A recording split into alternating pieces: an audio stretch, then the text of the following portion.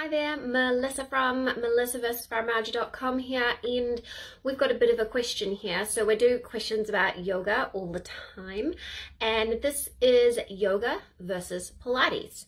What is better for fibromyalgia? Is one of them better? Which one do I prefer? And let's break it down a little bit.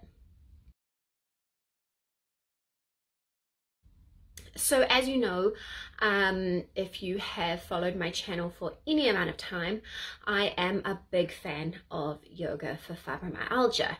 So much so that when I was continually struggling to find yoga that suited me and my body and my symptoms, and yoga that I could suggest to you through my blog and through this channel, I was just getting so frustrated, could not come up with something suitable. And I got so tired of clicking into something that was apparently for us and then just getting so frustrated that it didn't work for us, or ending up in pain because I tried so hard to just do it.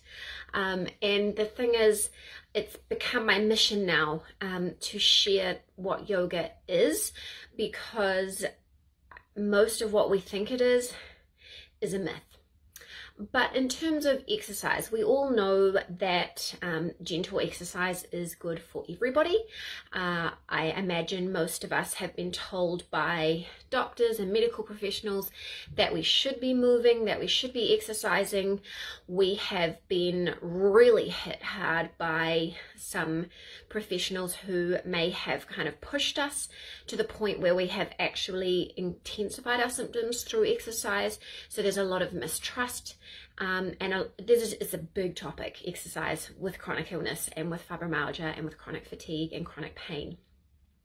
So let's just clarify straight away. I'm talking about yoga and Pilates in a suitable manner. I'm not talking about trying to be a gold medalist in the Olympics for these things.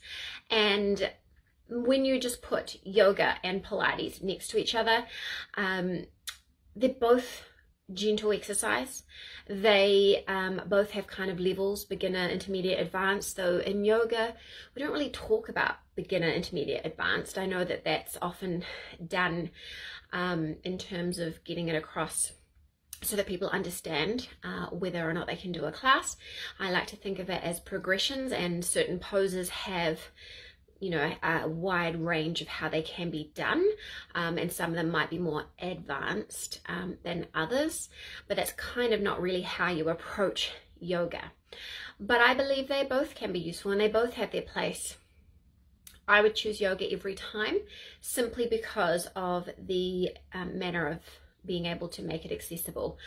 I have been able to successfully practice yoga through 4 pregnancies, whereas Pilates, I would have to like give it up as soon as I couldn't lie on my back anymore. So you'd get to about 16 weeks of pregnancy and be unable to do hardly any of the main moves that you do. So I found it a little bit less adaptable in that way. And so for a start, accessibility is always key. We are all at different places in our journey, and we also need different things. But the thing that I love about yoga, the thing that puts it over and above anything else, is that it is not just movement.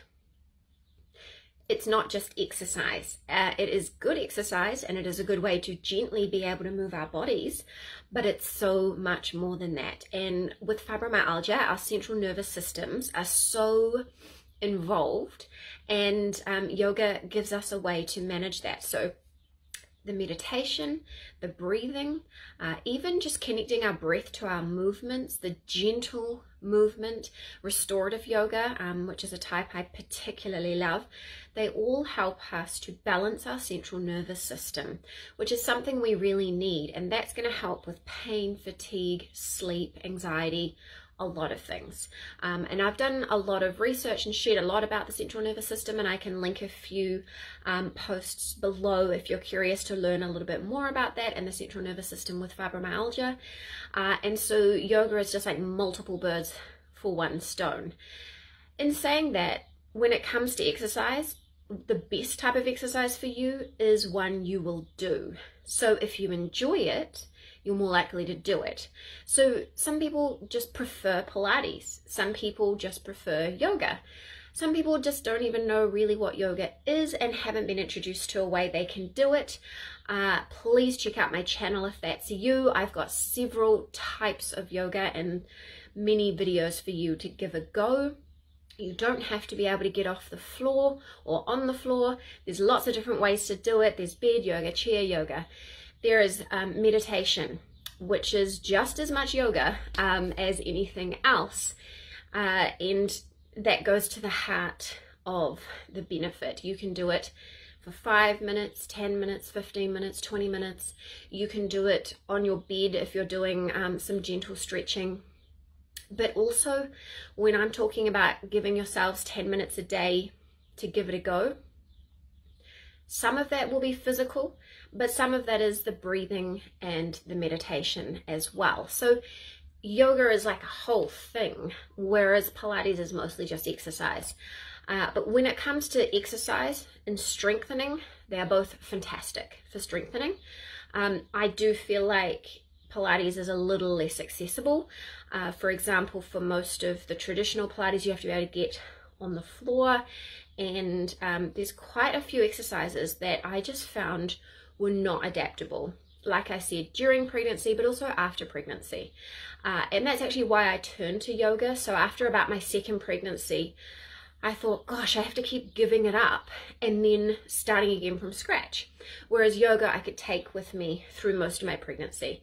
And even in the last 2 pregnancies with severe pelvis issues where I can't do that much, and I wouldn't be able to do pretty much any of the Pilates moves that I know, I can still do a yoga practice and do it just a little bit of movement, which is really helpful. So let me know, do you prefer yoga or do you prefer Pilates? Let me know in the comments what one you might think is better, and whatever you think about which one is better. If you give my some of my yoga videos a go, let me know how you find them. And if you want some encouragement in your journey, come and join the Yoga for Fibromyalgia with Melissa Facebook group, where we get to chat a little bit in there, and also come and join the 5 minutes a day for 5-day free Yoga for Fibromyalgia challenge. That is, it exists to show you can do yoga, even if you can only do 5 minutes or so a day, even if you're not doing what you traditionally think of as yoga. It is just a great way to get started. Thanks for joining me, and I'll catch you again soon.